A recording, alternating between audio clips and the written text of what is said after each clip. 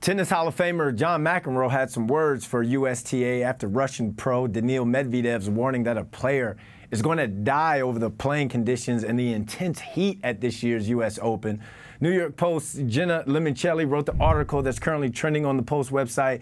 She's kind of here to break down what U.S. Open officials can do here. Jenna, thanks for joining us. I guess, what's McEnroe and the players' beef with USTA? Like, what do you want them to do? It's summertime. In the words of Will Smith, it's summertime. It's hot as the moon. That's it. I mean, listen, yeah, these are the weather conditions. You know, rain or shine, gotta play, right? I mean, the U.S. Open is one of the most lucrative tournaments in tennis. So it's not like even Medvedev said that the conditions were brutal, but what are you going to do at this point, right?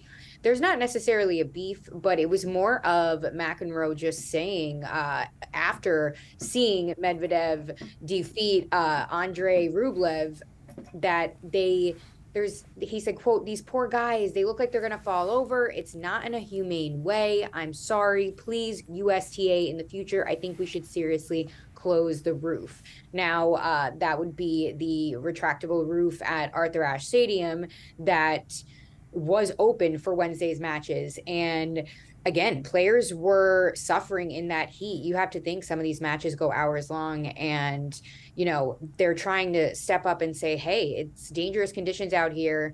There needs to be something done at this point. So they're basically making it public that this is an issue, a safety issue, and so is McEnroe. Well, in one of those photos, Medvedev looked like he was tanning at the Jersey Shore. My man was down shirtless, like just no socks, no nothing on. So what can the players do to beat the heat if they're not going to close the roof during a day game?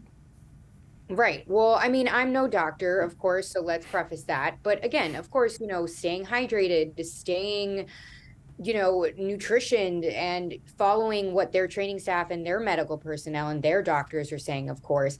But also, again, the images that you guys are showing right there, Medvedev with the towel over his head, these players are filling ice packs, filling towels with ice and just drenching themselves in water. They're ripping their shirts off courtside because it's just unbearable. The humidity reached up to 50%. It's been the hottest couple days this week for the U.S. Open that they've seen in this year's tournament, and it's only continuing to get worse this week. So again, the USTA needs to do something here, and of course there was a new policy adopted that we can chat about now. All right, yeah, because I was going to say, like, have USTA come out and kind of responded to the criticism? Like, what do they say they're going to do about all this?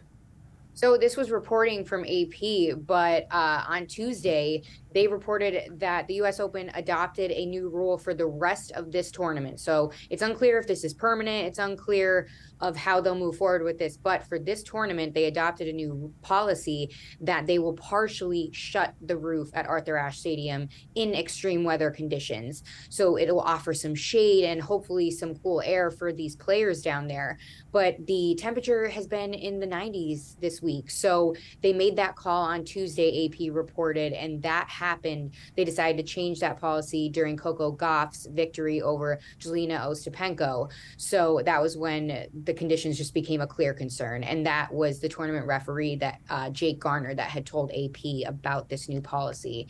So under this new policy for the rest of the tournament, it'll allow rules for longer breaks in between sets and single matches when a reader actually tells you that the weather has crossed the threshold for dangerous conditions. So at least there's that new policy there. And again, the roof has really only been shut for rain in the past. So the fact that the heat is having them adopt this new policy speaks volumes. Well, they say there's nothing like summertime in the city.